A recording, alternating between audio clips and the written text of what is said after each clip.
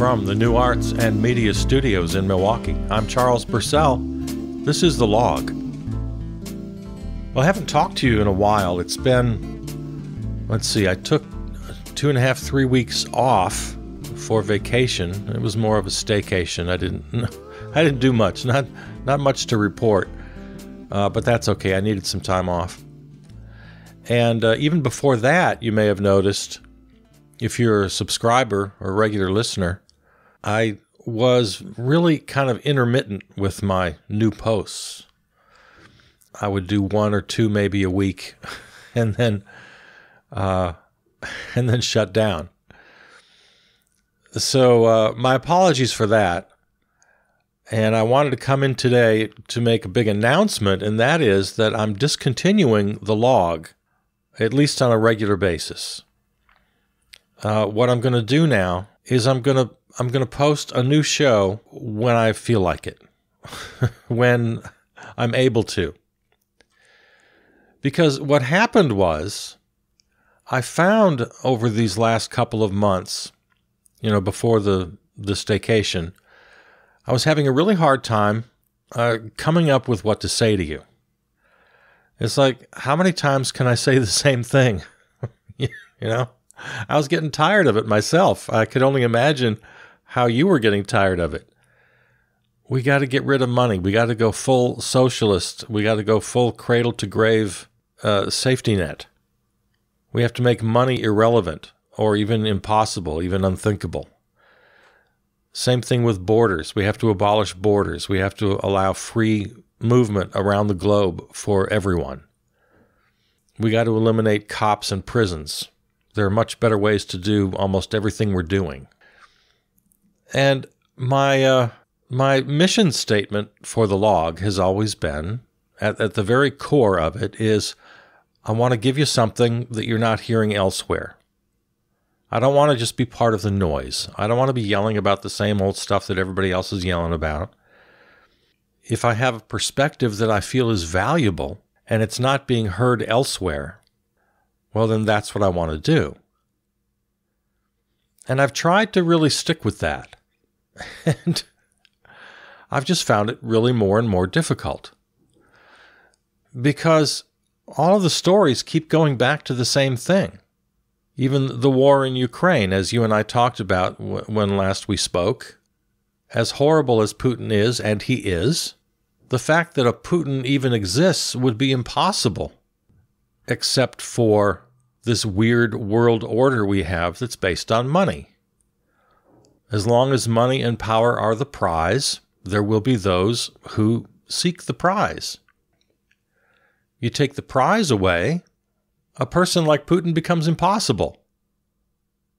So how many times can I say the same thing? How many different ways can I find? And that's been the challenge. How many different ways can I find to say the same thing over and over again? 99% of our problems you can trace directly to that source. A world system that rewards money and power. Take away those rewards, you take away the bad guys. You make them impossible to exist. The world of art. My foundational art criticism also goes back to money. And in addition to that, a running theme on the log over several years now has been the degradation of art, media, culture generally. Now, I'm not going to be the old crank, the old guy, get off of my lawn kind of guy with just old ideas. No, there's wonderful art and music and culture being created all the time. But it seems to be getting shoved into corners and completely overtaken by the mass pop culture crap. And again, that's why, because of course it all goes back to money. Money, money, money. It's always. And if I'm sick of hearing this, I can only imagine how sick you are of hearing this. The vapid, pointless, derivative art and culture that's out there that absolutely dominates.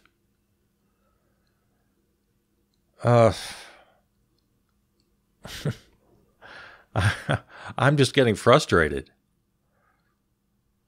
Every once in a while, I check into TikTok or the Facebook version of TikTok. They call it Reels, R-E-E-L-S. And I'm constantly just befuddled at what I see. The people I'm sharing this world with are just lost. What are you doing? And there again, you can find gems. You can find wonderful creative people doing wonderful creative things. But for every one of those, there's a million wannabe hacks. And you'll see that they've got, thousands of followers and all these likes and positive comments.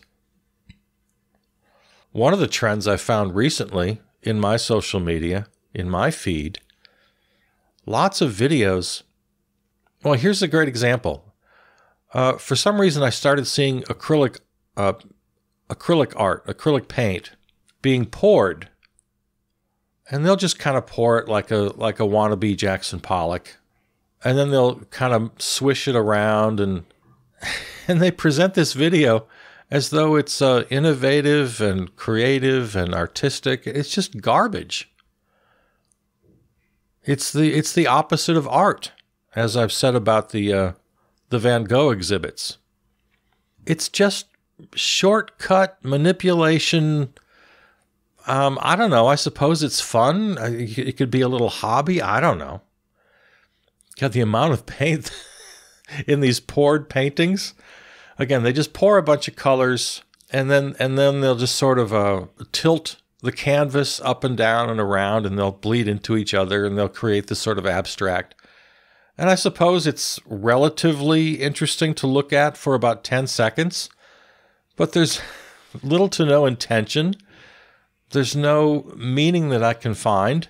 The general qualities of a painting, texture, form, color, depth, all of the things you look for in a painting are just not there.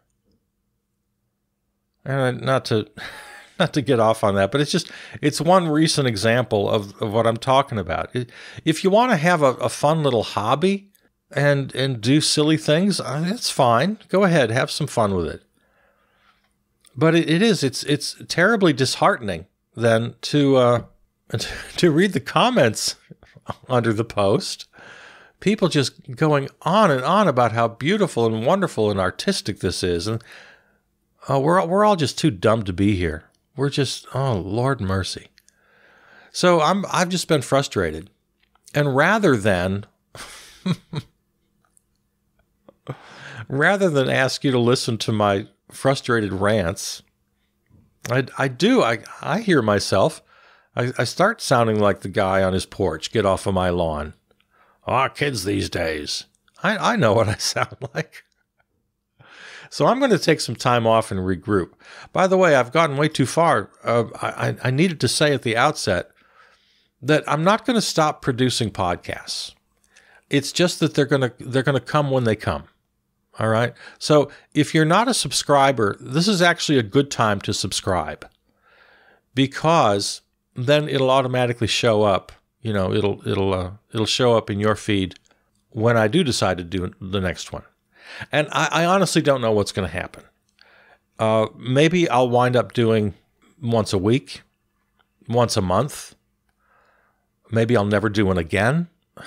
Maybe I'll do 6 episodes in 1 week. I honestly don't know what's going to happen. But I'm curious to find out. Once I take away the artificial deadlines that I self-imposed, and I only do it when I have something I feel that needs to be said, then I don't know. It's anywhere between I'll never do another show to I'll do 7 shows a week. I don't know what's going to happen. But I'm curious to find out. So as I say, this is a good time to subscribe. Because if and when, well, not if, I'll definitely have some material for you. When I do have something for you, it'll show up. You don't have to go searching every day and, well, has he got one today, right? Okay. So this is a really good time to subscribe. Just go to charlesburcell.com, find the appropriate links, or go to your favorite podcast platform. You know how this all works. You're smart. And hopefully, when I talk to you again, I'll have something important to say that doesn't just retread old ground. I got to take a step back. I got to sleep on this a few nights. I got to figure out how to approach this thing, because it's really, the world is just a fucking mess right now. The poles of the Earth, the Antarctic and Arctic poles, are hotter than they've ever been. 50, 70 degrees higher than normal. And it's crazy. Of course, the war in Ukraine.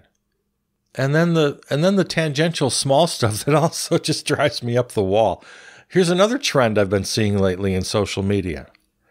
Everybody's jumping on this bandwagon to diss psychology and psychiatry.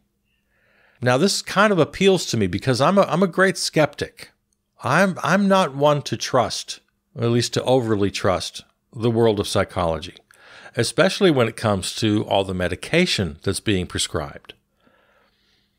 I'm very worried about this. I'm not too vocal about it because, again, I don't want to be one of these guys who's talking above my pay grade. I'm not an expert by any stretch. But there's a battle lately. I'll give you just one very small example.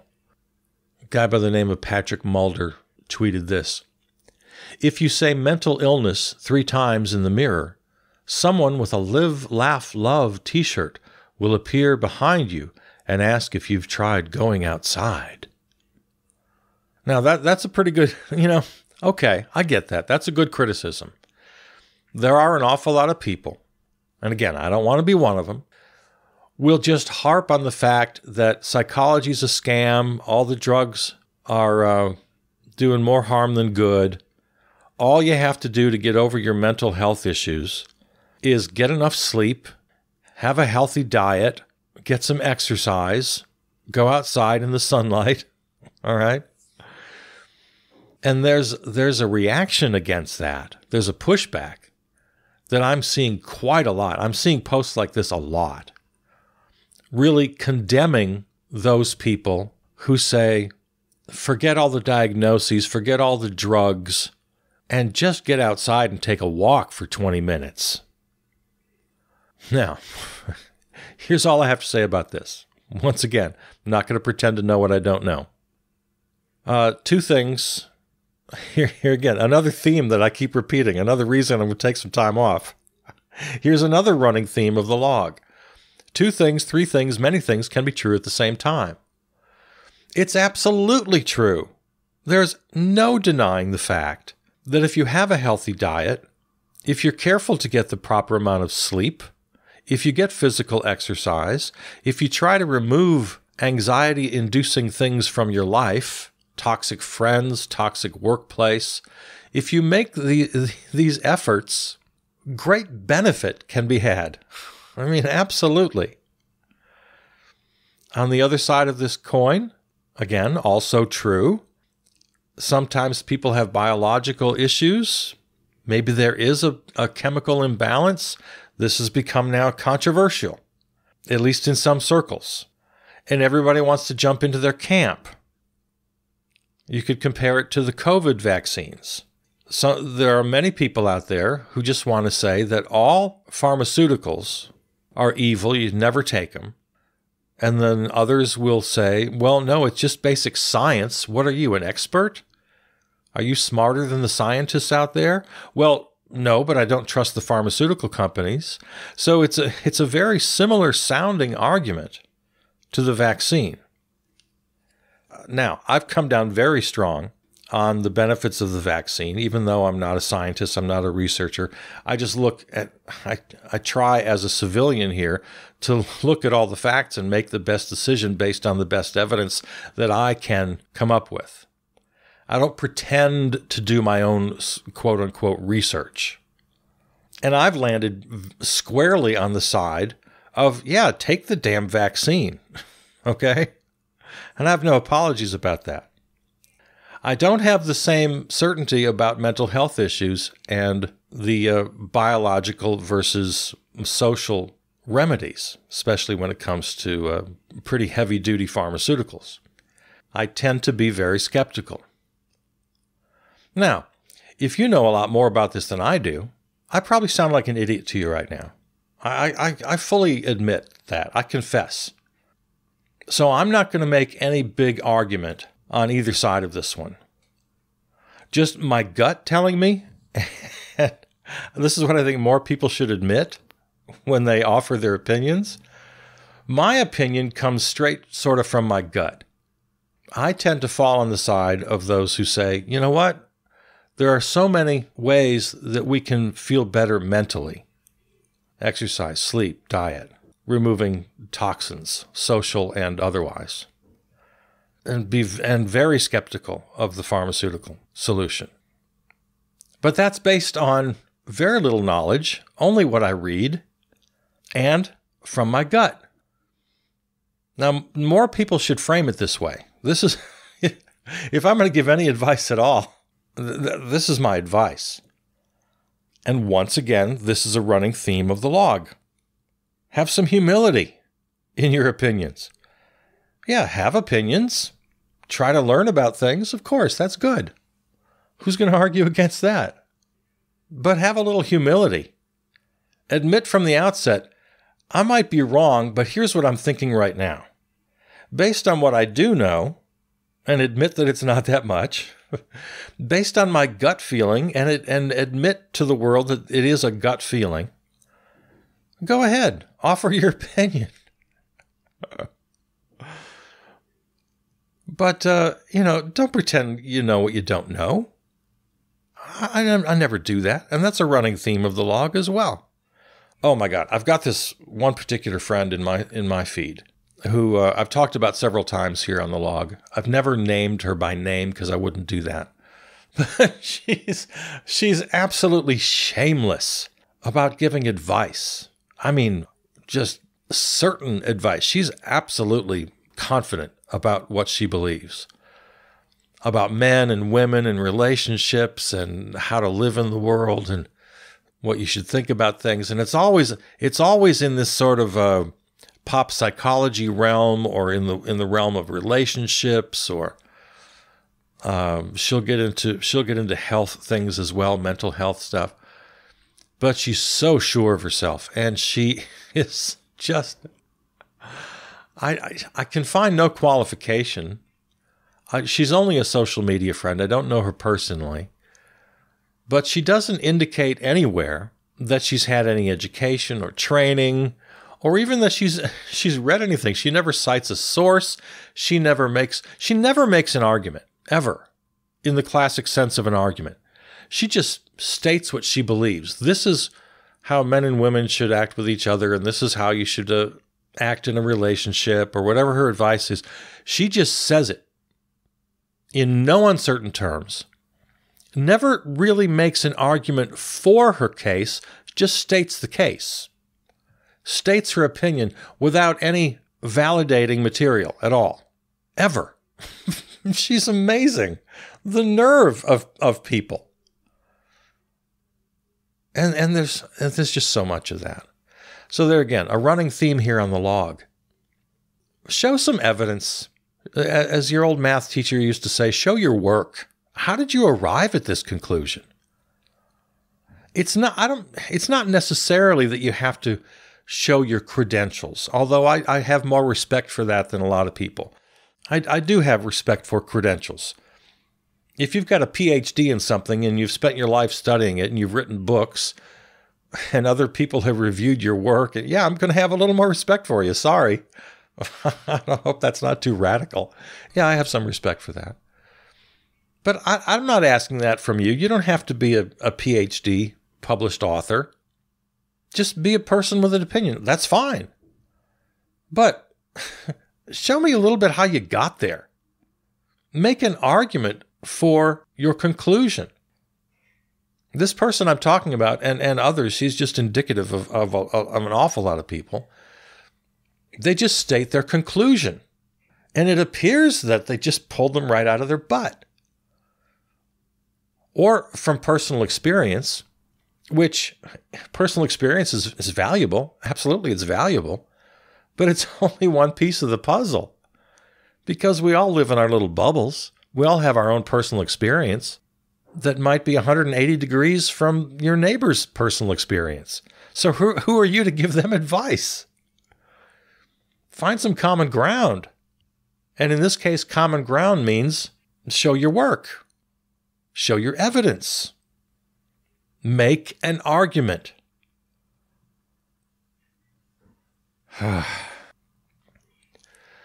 So I'm going to take some time off. I gotta come back with another way to do this, to satisfy myself and to satisfy you. I don't want to give you something that's not valuable. It's the last thing in the world I want to do, because way too many people are doing that. Oh, talking about art, I mentioned the Van Gogh exhibit. I saw the other day. Oh shoot! Did I save that link? Somebody's doing another immersive exhibit like that with, I think it's Jackson Pollock. Can that be right? Oh no, I forgot who the artist was. Yeah, I think it's Pollock. They're doing one of these rip-off, empty warehouse, fill it with lasers and projections, and oh, it's so stupid, it's so cheap, it's so horrible. Just go down to Chicago and go to the museum and stand in front of a Jackson Pollock for 20 minutes, and you'll have a life-changing experience. I love Jackson Pollock almost as much as I love Vincent van Gogh. And these stupid immersive Beyond Van Gogh and all that, there's like 3 or 4, 10 of them out there. I don't know how many tours they got going.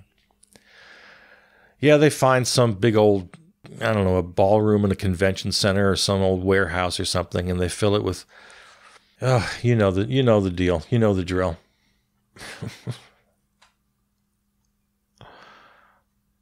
I'll tell you one thing's going on right now that's bugging the hell out of me, is the coverage of the Ukraine war. Now, obviously, it's important. It's vitally important. It's one of the biggest things that's happened in many, many years in our lifetime. The threat to a democratic Europe. Of course, it couldn't get any bigger. But the cable guys, and let's face it, that's where most Americans get their news, especially the evening cable guys, the opinion spouters. Wall to wall, 24/7, nothing but Ukraine, every angle they can find. And, it's not that I'm surprised by this, but yeah, there they go. What can I say? Good for ratings. They're literally talking about nothing else. Nothing else makes it into their newscasts. It's just 24/7 on every cable news channel. Because it makes them money. Again, money, money, money. Always comes back to money. And sure, it's important, but the lengths that they're going are just so over the top and doing a disservice. The climate crisis didn't go away when Russia invaded Ukraine. Climate crisis is still there. I wonder how many people even saw the news that the poles are 50 to 70 degrees higher than normal temperature. Because it's a finite system here. The plate can only hold so much. And if you're spending 60 minutes out of your 60 minutes, well, take away 25 minutes for commercials. That's the other thing. Oh, my God. We're seeing the most horrendous images, and then they cut right to some, Chili's commercial or something. It's the juxtaposition is just frighteningly weird, and we've all just become so accustomed to it. So, yeah, my media criticism, I predicted this. I warned against it. I said, they're going to do this. They're going to write their theme songs and create all these really interesting graphics, and they're going to play the same footage over and over again of the most horrific things they can find, and they're going to wring their hands, and they're going to get all teary-eyed, and they're going to put on a big old damn show for you.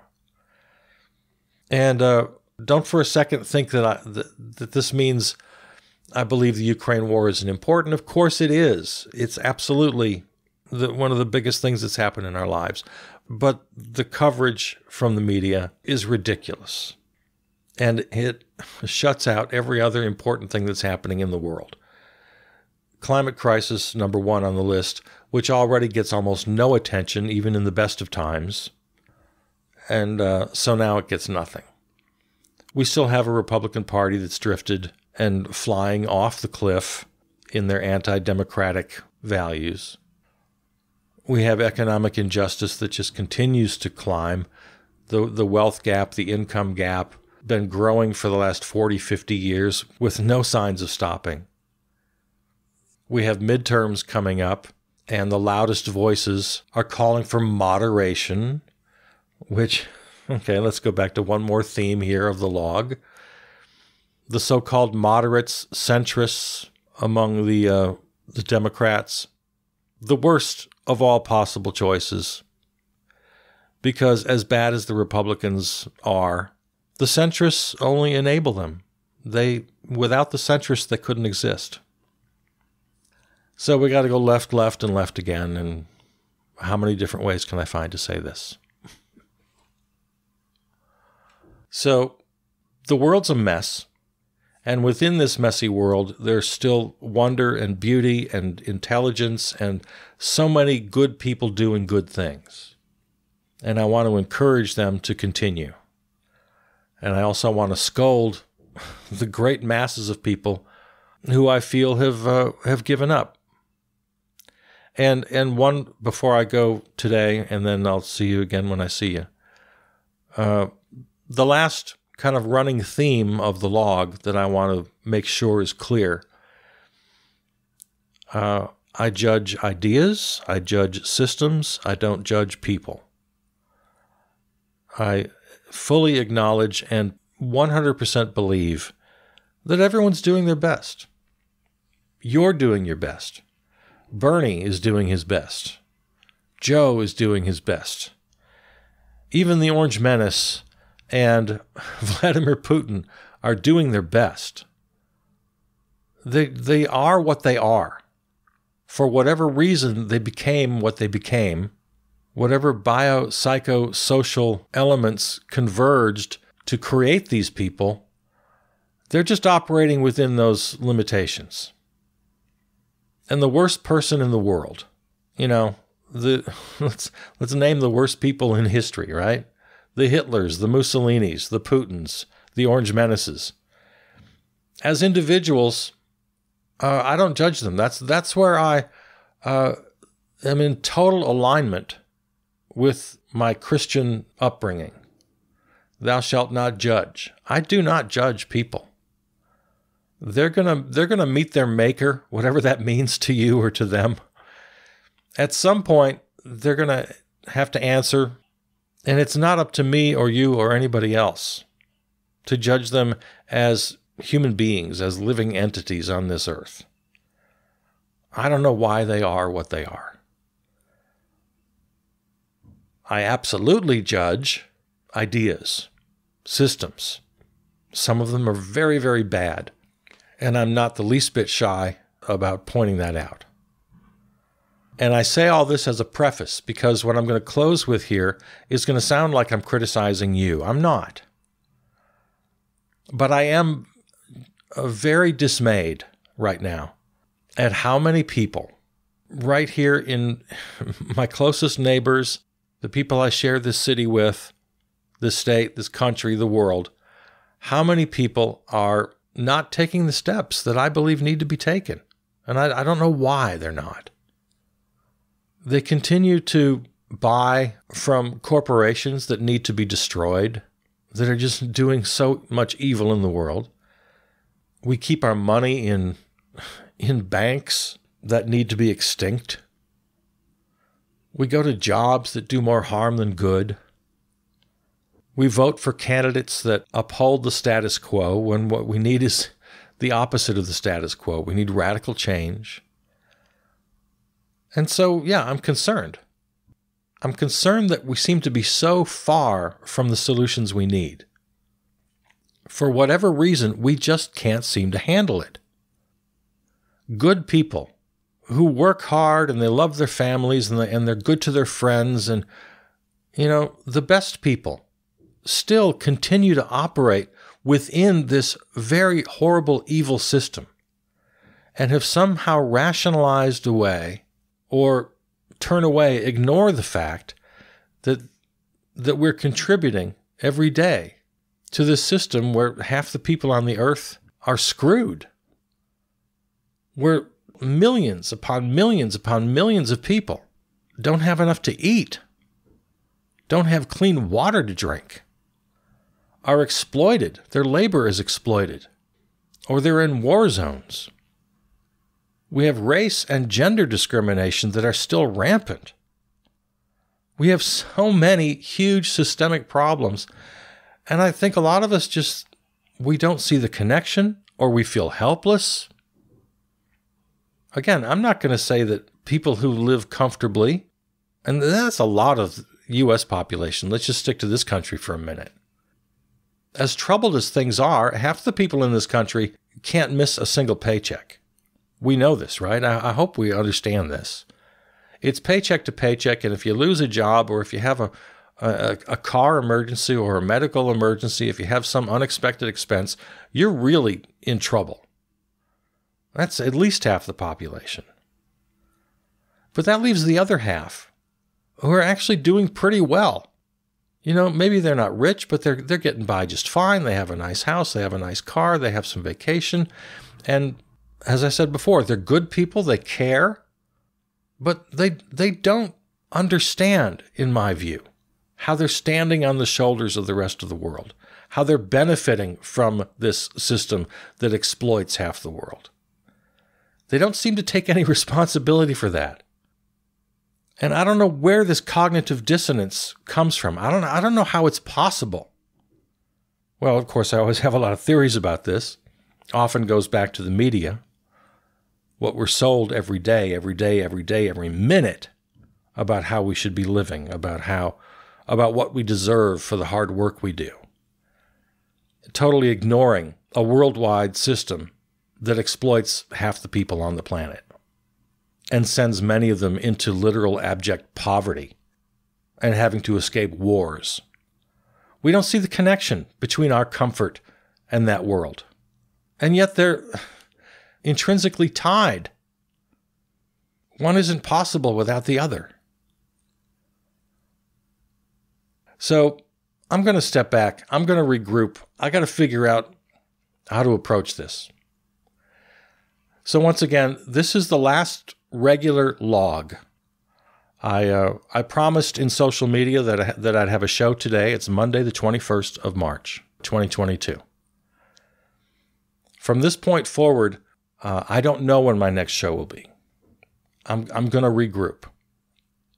And I will produce podcasts, including, by the way, I should say a little program note here. Charles Purcell Presents, the half hour of radio theater, audio collage, spoken word. That's going to continue. I'm going to try to continue posting those every Friday. At least for a while. We'll see how it goes. But my commentaries here on the log, I'm going to take some time. And when I do talk to you next, it's because I have something I feel needs to be said. It's not just because I have an artificially imposed deadline to do a show. Okay? If that's once a week or once a month or never again or 10 shows in a week, I don't know what it's going to be. So yeah, go to the website, charlespurcell.com, subscribe, or go to your favorite podcast platform, subscribe. That way, when I do talk to you again, it'll pop up for you. All right, there it is. Anything else I need to say? I guess not. Just, as always, do your best, be well, and I love you. I'm Charles Purcell.